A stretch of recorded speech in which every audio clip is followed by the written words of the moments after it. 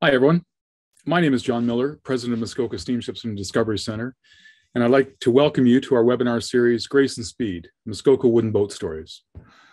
First, we'd like to acknowledge the First Peoples, who, for thousands of years before us, were and are still the keepers and caretakers of this land where we now live and work.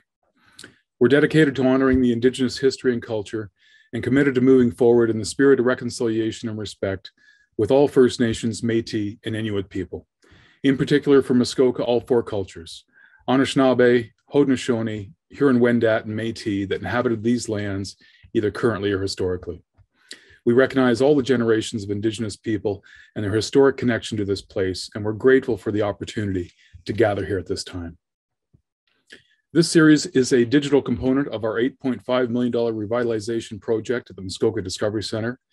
The physical transformation of our building is almost complete, with 3 dynamic exhibits being created, growing and evolving with inspired content. Those exhibits are the Muskoka Story, an exhibit about how through a process of conflict and resolution, this storied area of Ontario was evolved after first contact to become one of the most important tourist destinations in the world. Muskoka, Confluence of Cultures, a presentation about 4 Indigenous cultures with a presence in Muskoka for over 13,000 years, all of which have teachings to share about sustainability and care for our environment. And Wanda 3, our 108-year-old steam yacht. She's presently in the middle of an electrification repowerment, and she'll be a working artifact and an important symbol of sustainability when complete. The Muskoka Steamships and Discovery Center, in partnership with Antique and Classic Boat Society, is excited to present this series of 8 webinars showcasing wooden works of art that have made Muskoka home to arguably the best concentration of quality wooden boats in the world. Our volunteer team of Chris Bullen, who's responsible for all the video and still images, Ian Turnbull, Mary Story, Murray Walker, Ed Skinner, and Rick Terry, along with many boat owners, have put in countless hours to produce this series, and we're extremely grateful for their contributions. I'd also like to thank Jordan Waynes and Ann Curlew, who are working behind the scenes to make this webinar happen. This entire series, when complete, will be available in our archives, on our website, and as a permanent display within the Muskoka Discovery Center. Following this presentation, which is approximately 40 minutes long, we'll have a Q&A with our panelists. It's an entertaining part of the webinar, so please post questions in our Q&A button on your screen, and we'll read them once this presentation concludes. So enjoy the video, and we'll see you for the Q&A afterwards.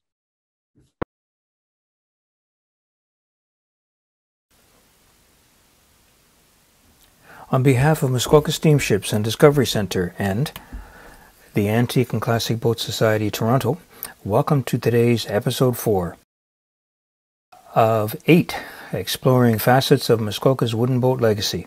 I'm Ian Turnbull on behalf of our production team, including Chris Bullen, Murray Walker, Mary Story, Ed Skinner, and Rick Terry. Once again, I must stress that the wooden boat era in Muskoka is a story with many facets, and we only have time in this webinar series to skim the surface, hopefully leaving you thirsty for more to come in future episodes. Tom Gravett was born in 1881 in England. We learned last week that he started working in Ditchburn's livery business in Port Carling in the 1890s, and then with Ditchburn in Gravenhurst until he started Gravett Boats in 1930 at the beginning of the Great Depression. To keep the Muskoka wooden boat story in context, remember from last week's episode that by 1930, disappearing propeller boat production had moved from Port Carling to Lindsay. Duke Boats had started in 1924. Billy Johnson had started Port Carling Boat Works in 1925, but then gone back to building boats on his own in 1929. By 1930, Ditchburn was facing financial difficulties. Nonetheless, Tom Gravett launched his business, which became renowned for streamliner launches and Miss Canada racers. Tom Gravett died in Gravenhurst in 1958. Sometimes events combine, leading to unexpected outcomes. Such was the case in the mid-30s when a beautiful brand new Manette Shields launch built for Lake Joseph cottager Fred Burgess burned at the end of her first season in 1934. The following year, Mr. Burgess ordered a new boat from Tom Gravett, who commissioned John Hacker to design it. Curlew, the biggest and best streamliner ever built, was the result, leading to production of about 60 streamliners over the next 3 decades. A very good outcome for Gravette boats. This is the 1934 Manette Shields Beauty built for Fred Burgess, demonstrating the mid-30s trend to forward drive launches with raked windshields and the engine behind the driver, unlike the center drive vertical windshield long deck launches of the 20s, which had the engine in front of the driver. With views here that demonstrate the mastery of Bert Manette's craftsmanship, the boat was lost to fire at the end of her first season. These next few images of Curlew demonstrate the beauty of John Hacker's design and Gravette's boat-building expertise. This is her torpedo stern. To quote Murray Walker, an excellent example of form or design, and function, performance, which you will see shortly in the film, along with fit in the curvature of the mahogany planks of the hull. And finish. Notice the reflection of the dock planks in Curlew's mirror finish. And here is form. Fit and finish and function. This ad for the 1954 National Motorboat Show in New York City says, "The Gravette Streamliner is designed and built expressly for people who demand the finest. Its unexcelled beauty and quality construction make it the smartest thing on the water. Built in sizes from 18 to 28 feet, the Streamliner is capable of speeds up to 50 miles per hour, or to be correct in 2022, that's 80 kilometers an hour. The more recent images of streamliners in this slide underway on the lake make the point about their beauty. This picture says it all. If you're cruising in a streamliner, life is good." Gravette, like Ditchburn a decade earlier, built a famous series of raceboats. It all started in 1932 when Ernie Wilson of Ingersoll, Ontario, invested in and became president of Gravette Boats. He was also president of the Ingersoll Machine and Tool Company in Ingersoll, Ontario. Gravette's commissioned John Hacker to build a series of Little Miss Canada raceboats for Ernie's son Harold. In 1937, Douglas Van Patten became Gravette's naval architect, designing the bigger Miss Canada series. In 1939, Miss Canada 3 is heralded in the New York Times as an invading craft because she won the President's Cup. President Roosevelt, though, seems quite impressed. That's Harold Wilson on the left and his wife, mechanic Lorna, standing behind the President. On the image in the left, you can see the Capitol building in the background. Here is Murray Walker in the late 80s driving a faithful replica of Miss Canada 3, commissioned by him and built in 1987 by Duke Marine Services in Port Carling, with Ed Skinner managing the project. Douglas Van Patten, the original designer of the boat, provided advice at the time. Notice the tiny figure sitting in the boat to Murray's right. That's his daughter Megan. You'll see her driving boats in this webinar series, and we'll hear her thoughts on wooden boats in Episode 8. Stay tuned. It's worth the wait. Miss Canada 3 and 4 on Boat Show Day at the Muskoka Discovery Center in July 2013.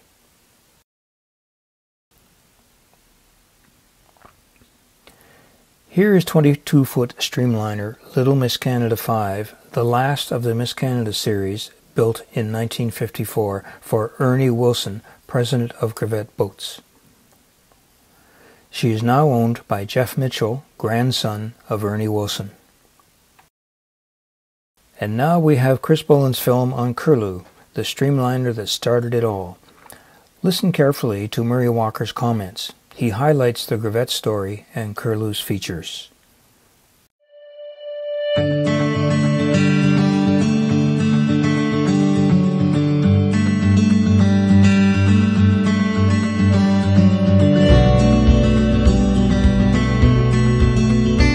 The first boat boat we're looking at this morning is Curlew, a 35-foot gravette streamliner. On a quick note, its significance is that it's the very first streamliner that was ever built. It's also the longest streamliner, the only known one that's pointed at both ends. But the history goes a little deeper than that. I've learned that in the early days, one of the Muskoka cottagers on Lake Joe wanted to have a new boat built to add to his fleet of wooden boats. He commissioned the famous architect John Hacker to design a boat for him, which in this case was Curlew. But he hesitated dealing with Ditchburn in 1936 due to their sort of precarious financial position at that time. He'd also had a little bit of a problem with Minette over a boat that Minette had built and had burned at one time. So he then turned to Gravette, who really wasn't in a whole lot better shape, but nevertheless he commissioned Gravette to build Curlew. And it spawned several interesting things. First of all, the success of Curlew with the elliptical shape was such a success that Gravettes went on to build many more streamliners, primarily the 22-foot and some 24s and a few larger ones. But the 22-footer really put Gravette on the map. The interesting part about the relationship that developed between John Hacker and Gravette was that they went on to design a little 225 class hydro, which became known as Little Miss Canada II. Little Miss Canada II was really the first purpose-built race boat for the Wilson family. And they went on to build, a year later, an even greater boat called Little Miss Canada III, which won the World Championship for the 225 class boat.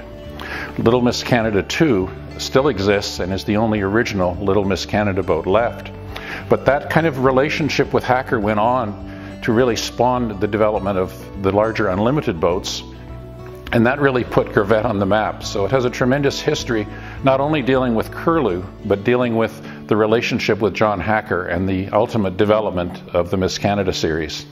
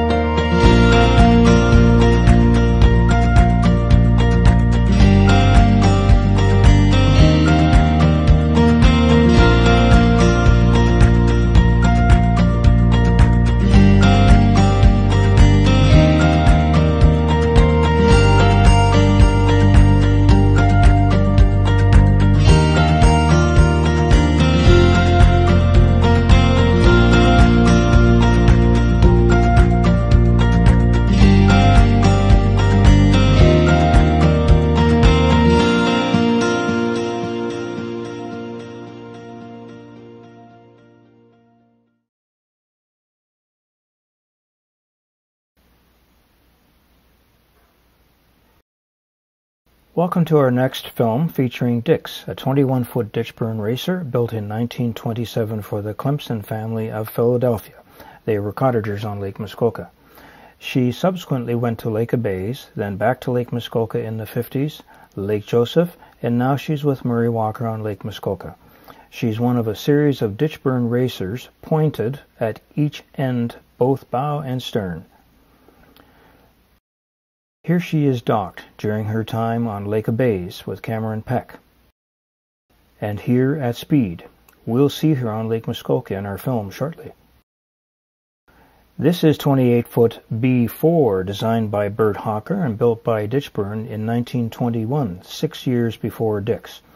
The boat was originally built for Carl Borntrigger of Cinderwood Island on Lake Muskoka. We met him in episode 1 as the owner of the Manette yacht Rita. In 1935, Cameron Peck of Lake Abays bought B4. She's running at speed on Lake Abays in the top image, but she's lived on Lake Rosso in recent decades. In our introduction to Curlew in this episode, we've looked at the raceboat connection between the Wilson family and Gravette boats, resulting in the Miss Canada series of raceboats. There was a similar connection a decade earlier between Harry Greening and Herb Ditchburn, and it resulted in the Rainbow series of racers. Harry Greening was a successful businessman in Hamilton, Ontario with Greening Wire Company Limited. He constantly experimented with design improvement, regularly winning international speedboat races.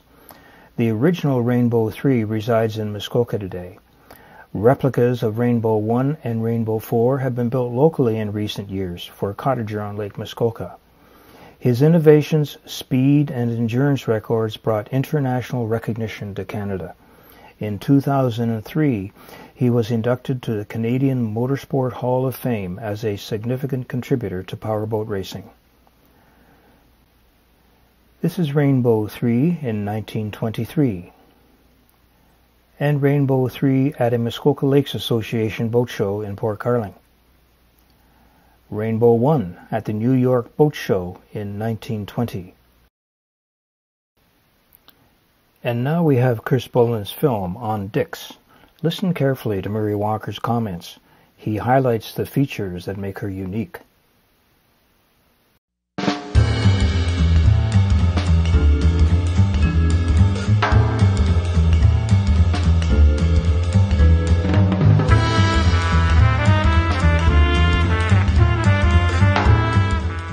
Dix is a very interesting little 21-foot ditchburn that was built in 1927. It has a lot of design features that were incorporated into the Rainbow boats, but on a much smaller scale. And it was a custom-built boat for the Clemson family of Beaumaris, and I understand that it was a gift to their son for his birthday. It's a very interesting boat because of its originality.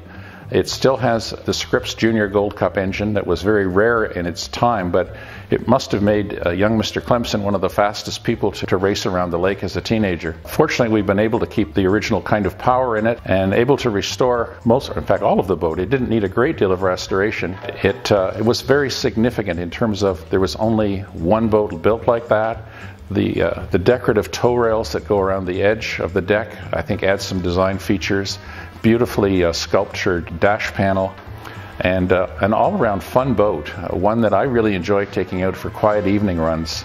In fact, you can move along at a fairly good speed at only 500 RPM. The kind of boat that turns over at 200 RPM, and once it's warmed up, is a great little boat to purr around the shore in.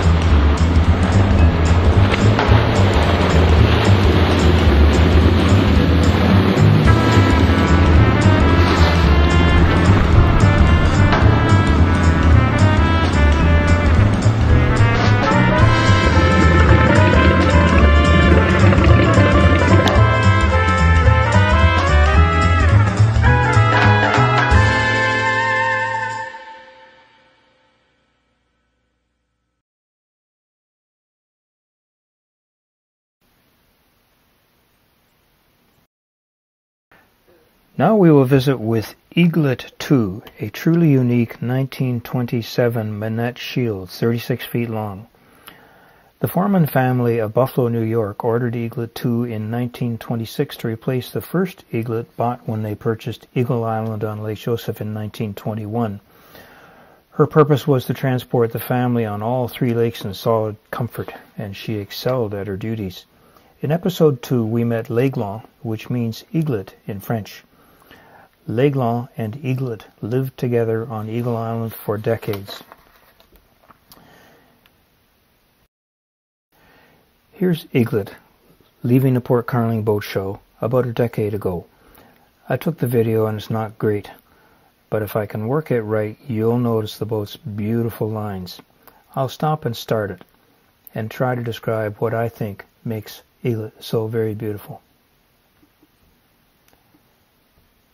So here she is turning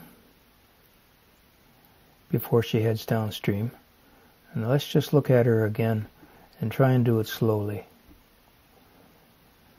So she's starting to turn. Notice the flare in her bow that's below the deck down to the waterline as she turns slowly 180 degrees. And then notice the tumble home at the stern. That's the narrow deck where it narrows in from the breadth of the bottom of the boat. And then as she continues to turn, notice the shear line, which is where the deck meets the sides of the boat as we move forward.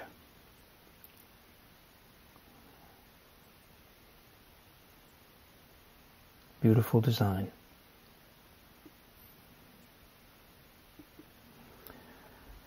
One more time.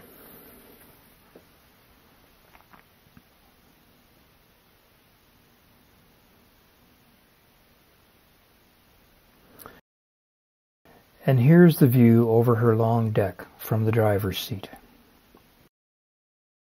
And now we have Chris Bullen's Eaglet 2 film. Again, listen carefully to Murray Walker's commentary.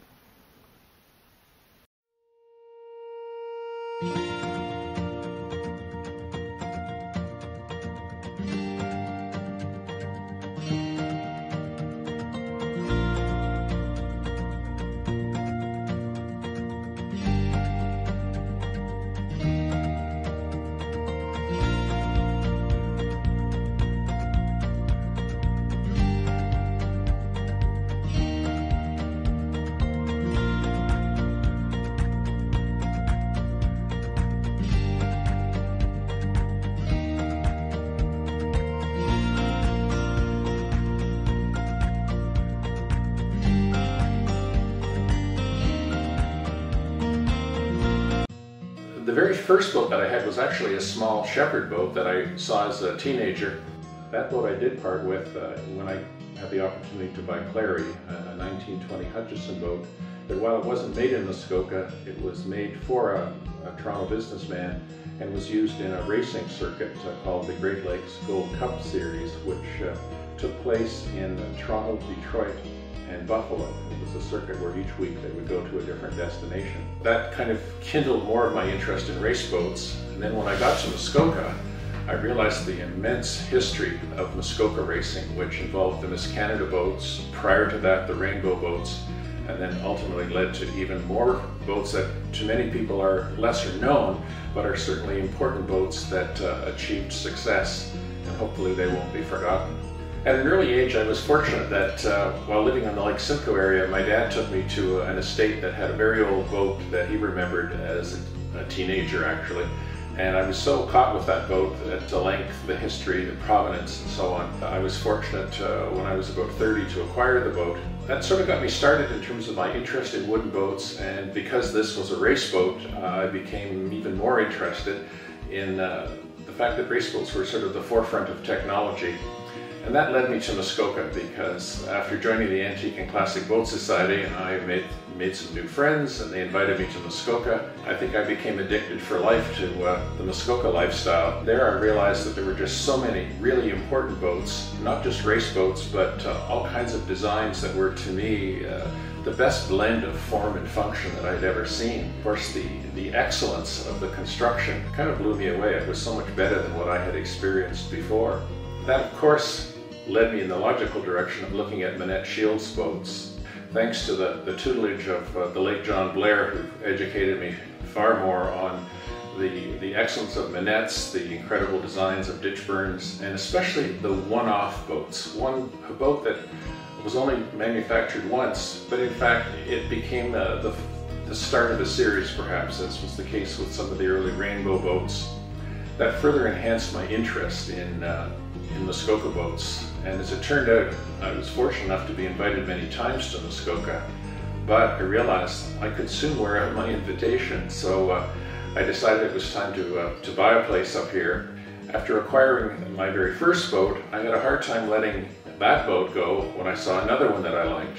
And that's, I think, where the collector mentality took over, where I couldn't bear to get rid of the first boat.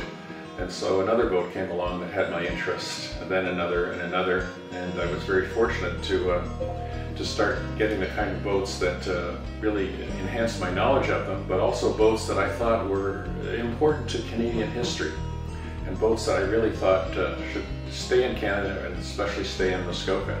Well, Eaglet's one example of what's known as a one-off boat, where there was only one like it. The other major manufacturers like Ditchburn and Gravette and so on, they also had a great reputation of producing some one-off boats.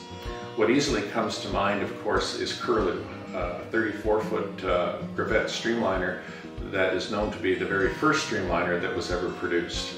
A boat that was longer than the others, had a pointed bow as well as a pointed stern.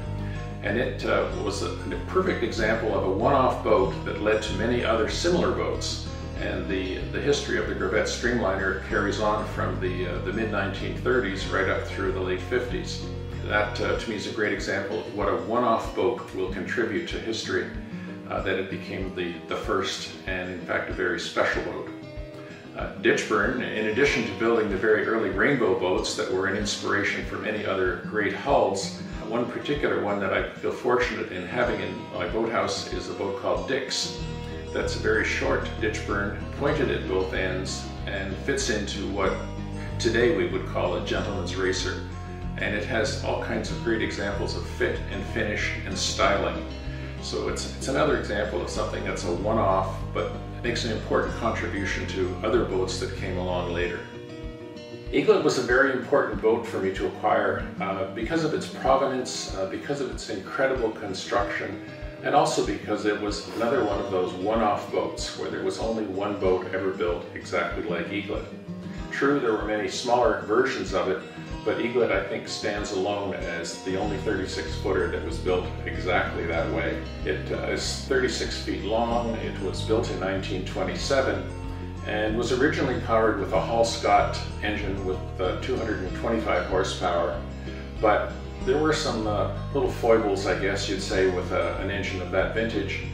And fortunately, there were other engines that came along just around that time that weren't aircraft engines like Eaglet had, but in fact, automobile engines that had been converted. And the Chrysler Straight 8 was just a classic that came out around the same time, proved to be a very reliable engine. And in fact, in Muskoka, most of the old aircraft engines were replaced with the Straight 8 Chrysler engine.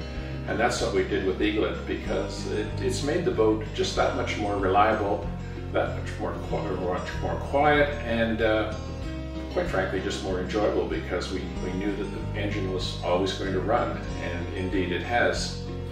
The other things that impressed me about Eaglet, I think, were the fit and finish.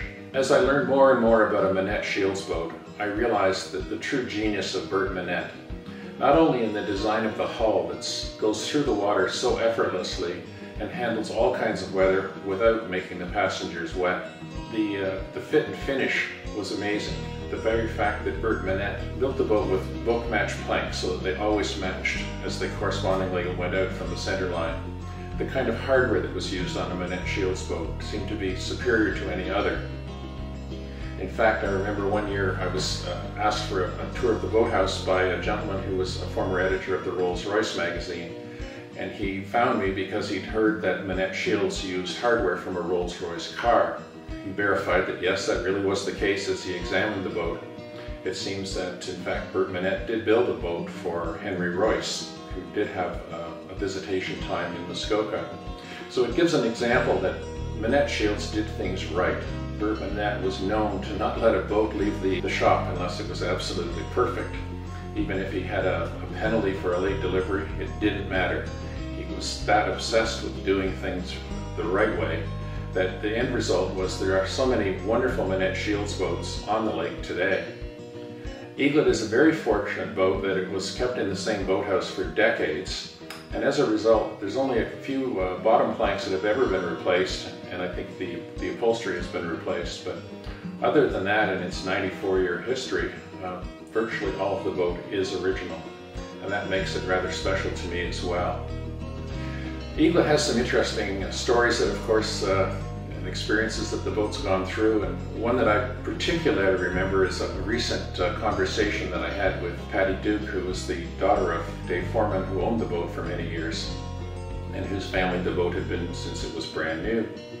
And Patty recalls how there was a performance going on at Dunn's Pavilion way down on Lake Muskoka, which meant that the family had to travel from Little Lake Joe, or the entrance to Little Lake Joe, all the way down through the Little Joe River and the locks and everything else to go to this performance. And Patty couldn't understand why, with such a horrible weather situation that was predicted, that her dad really wanted to go to this particular performance. Well, it turned out that Louis Armstrong was her dad's favorite performer. And in fact, she learned that the other treat that night was that Dave, her father, got to play the drums with Louis Armstrong during the performance. So I guess it was worth it that night to go through all the fog, the rain, and cold weather. And in fact, Eaglet made the trip again without any kind of a scratch or damage whatsoever. Just one of the many things that Eaglet was famous for. Eaglet was a boat that was part of a larger collection at Eagle Island, but it was a boat that was reserved for the special occasions, and it was known as the boat that David Foreman drove. No one else seemed to be ever driving Eaglet. That was David's boat to drive. One of the other hallmarks of taking a trip in Eaglet is that it's remarkably quiet. In fact, as a wooden boat, or in fact any fiberglass boat, it's the quietest boat I've ever been in. And many people wonder, why does this boat perform so quietly? Well, as it turns out, underneath the driver's seat is a rather large muffler. It's probably this big, with a diameter like this, that muffles the sound going through the twin exhaust pipes so effectively that you can carry on a conversation almost anywhere in the boat except in the forward mother-in-law seat. And it's called a mother-in-law seat for those that haven't experienced it, because if there's an engine between you and where your mother-in-law is seated, you probably won't hear her.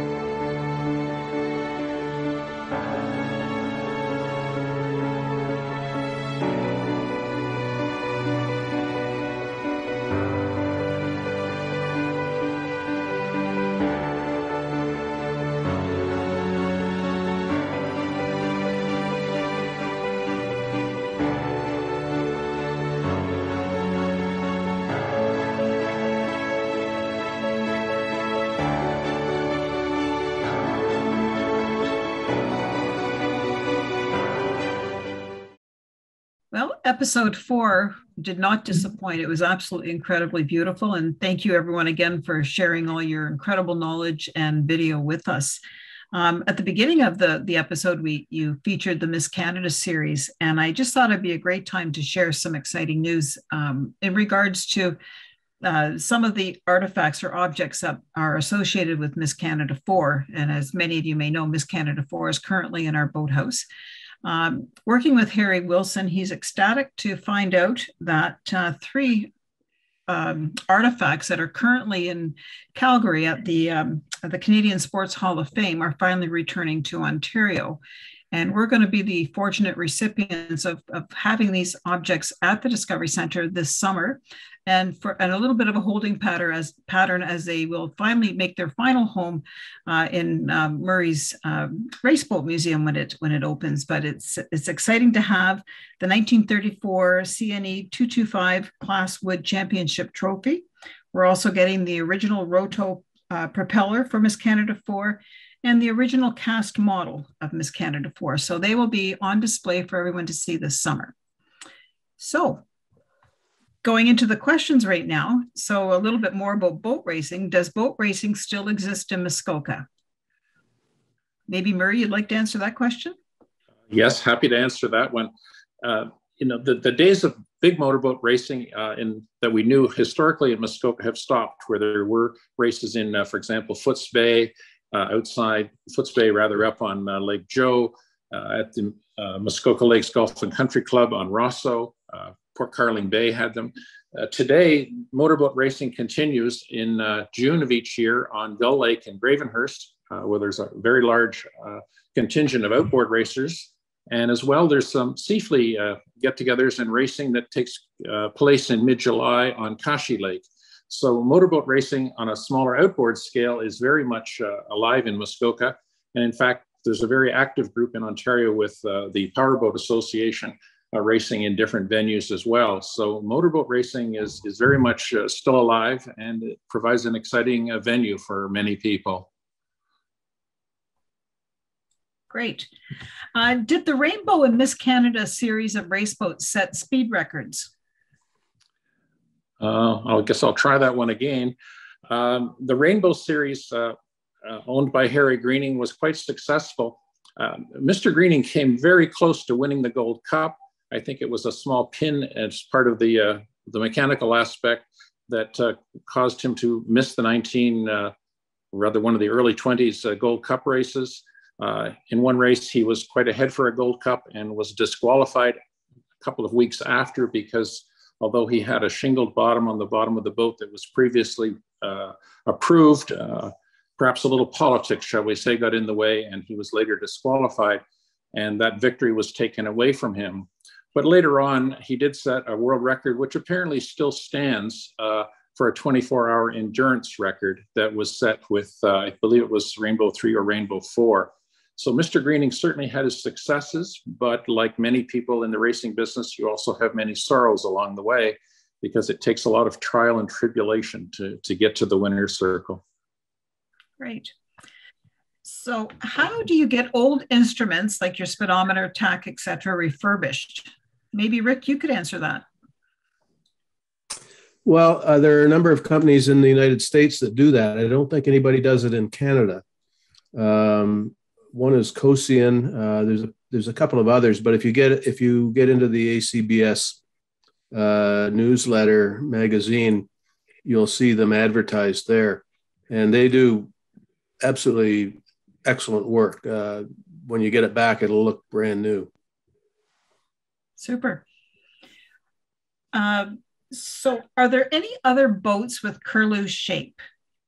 Maybe Mary, you can answer that, or Murray? The only other one I know that was designed by John Hacker that's the same, I think, is a boat that's part of the Lee Anderson collection in Minnesota. Perhaps the others can help me out with the name of that boat. It's very similar, and because it's done by the same designer, some people might mistake it for Curlew. So there are some significant differences to that boat, but it's one that I would call very similar. I think it's Lockpat. Thank you, Ian. And I think it has a very large V12 engine in it. Yes. Yeah. By the way, Curlew did have a large V12 engine in it as well. Its original power was a V12 Scripps. I'm not sure which engine is in the one that Lee Anderson has, but in any case, they were ample to put both boats forward at a pretty high speed. Okay, why was speedboat racing so popular at the beginning of the last century? In my estimation, there's a number of factors that came together to make speedboat racing popular. back then it was easier and less expensive to have a very fast boat than in some cases it was to have a very fast car. The proliferation of aircraft engines certainly made it possible for a lot of boats to be powered and to achieve speeds that in many cases were faster than automobiles could travel.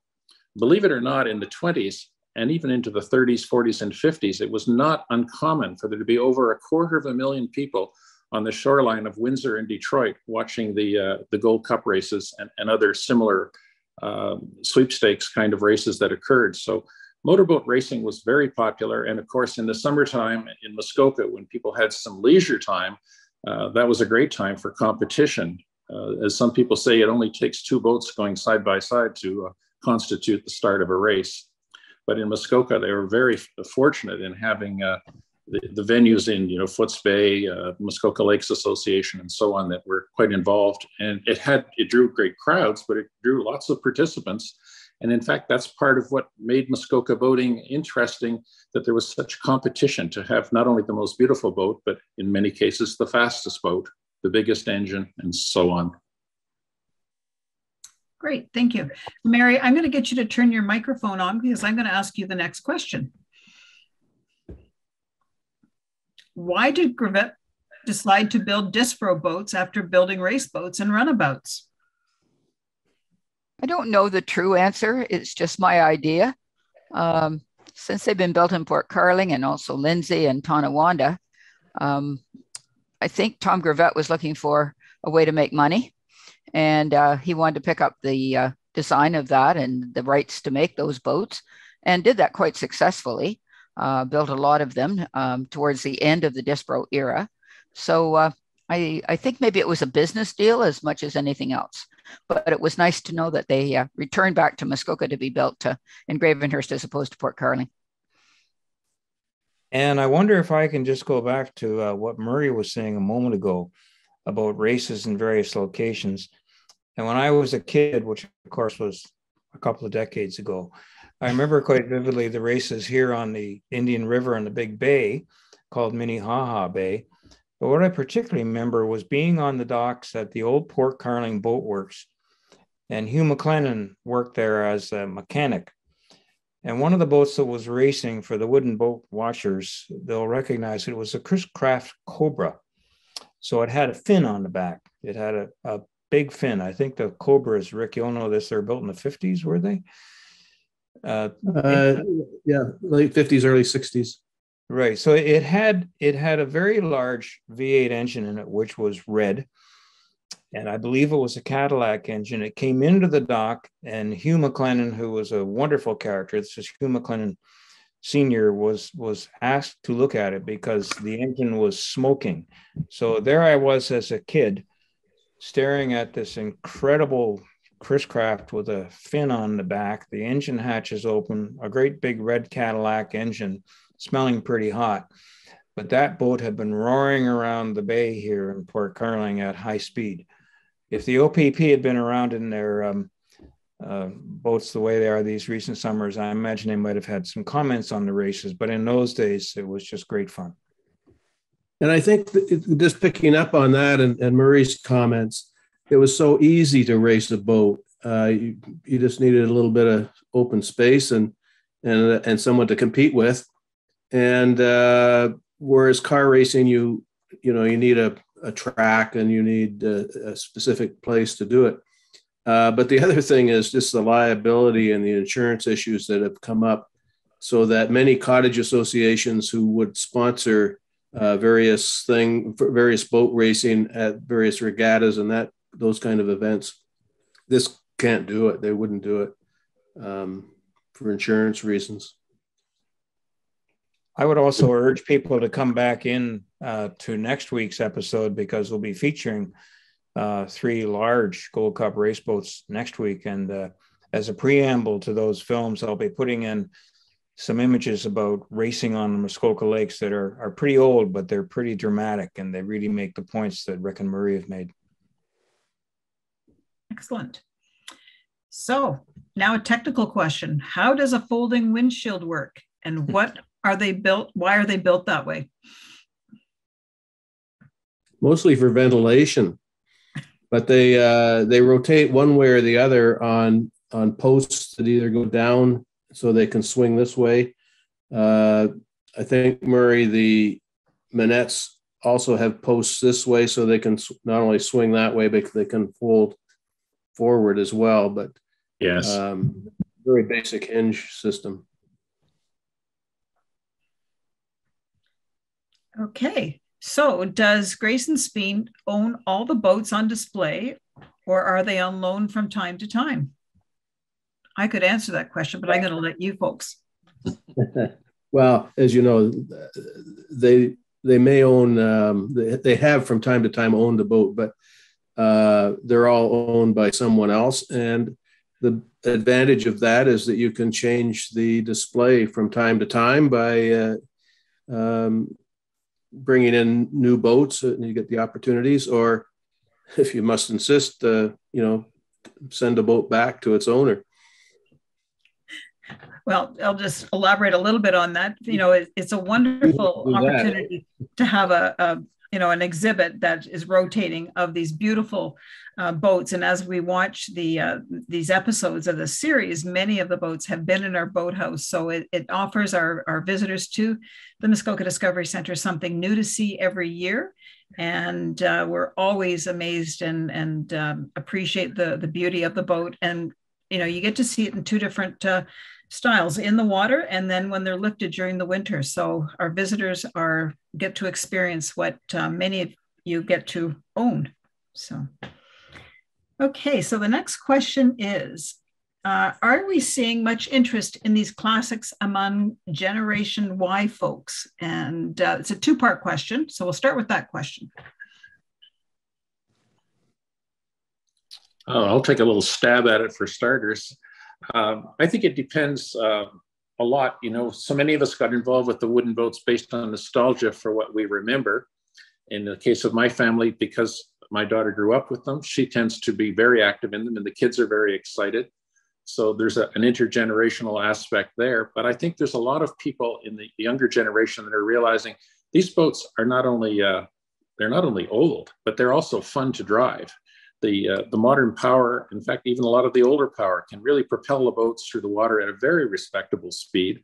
And they're recognizing that the boats are not functional, or are functional as well as being an art form, that there really is something exceptional about them. And when you start to compare them with the cost of many of the new fiberglass boats, they're remarkably less expensive. So there's lots of good reasons why younger people can and should be and are involved with the younger, or rather the wooden boats. I was lucky enough to go back to Florida after a few years and went to the boat show in Mount Dora and actually to Verries. And there were a number of new owners and they were definitely younger. And their experience was that for $15,000, $20,000, $25,000, they could buy something that in wood that was old and had a story to go with it. Versus, a multiple of that for something that looked like everybody else's ski boat. Okay, well, the second part to that question is what are prospects for these boats in Canada? Are boomers passing them on?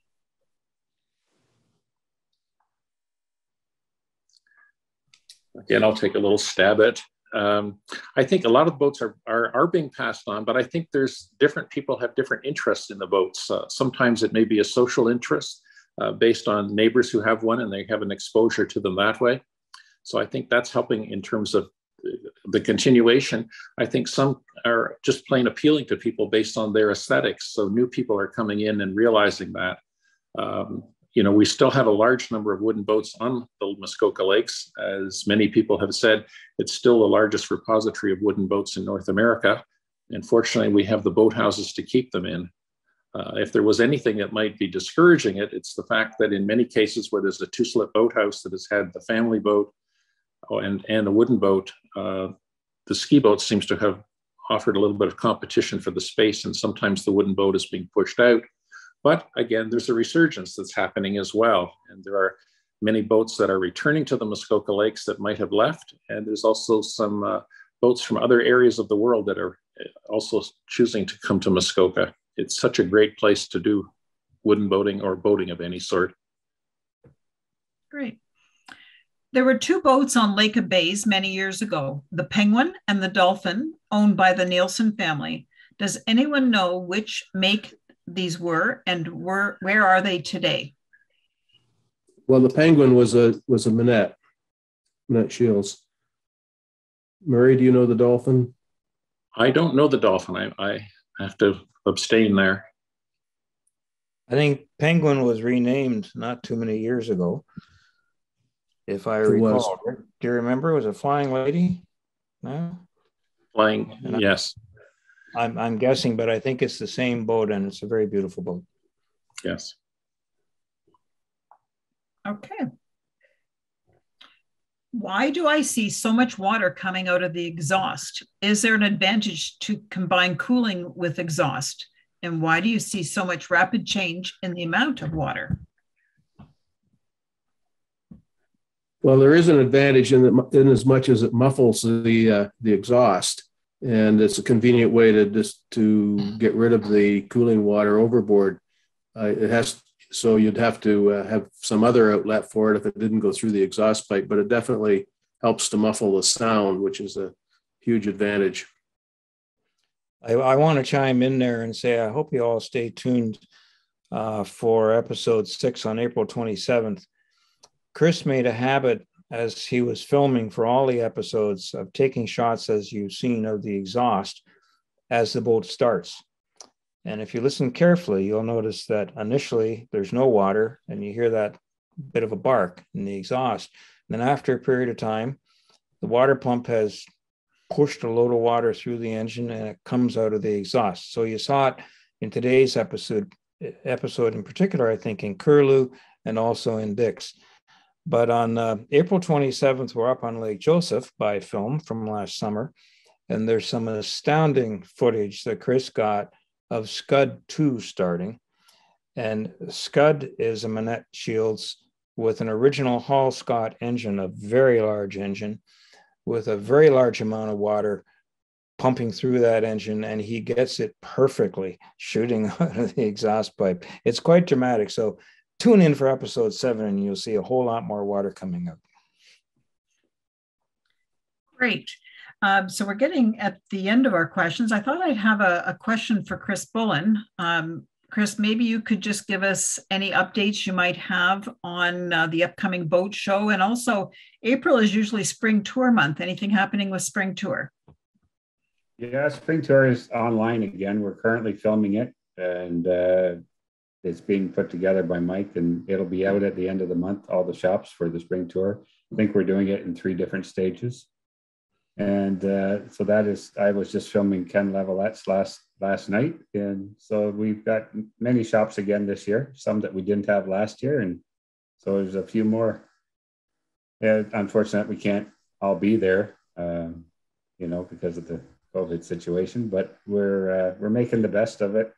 And we get a lot more information when you're filming it. Actually, you walk in and you just look at the wooden boats, but when you're filming it, the builders are telling us all about them. So it's actually quite interesting, but we'd like to get back to the being there. It's a lot more fun to see everybody.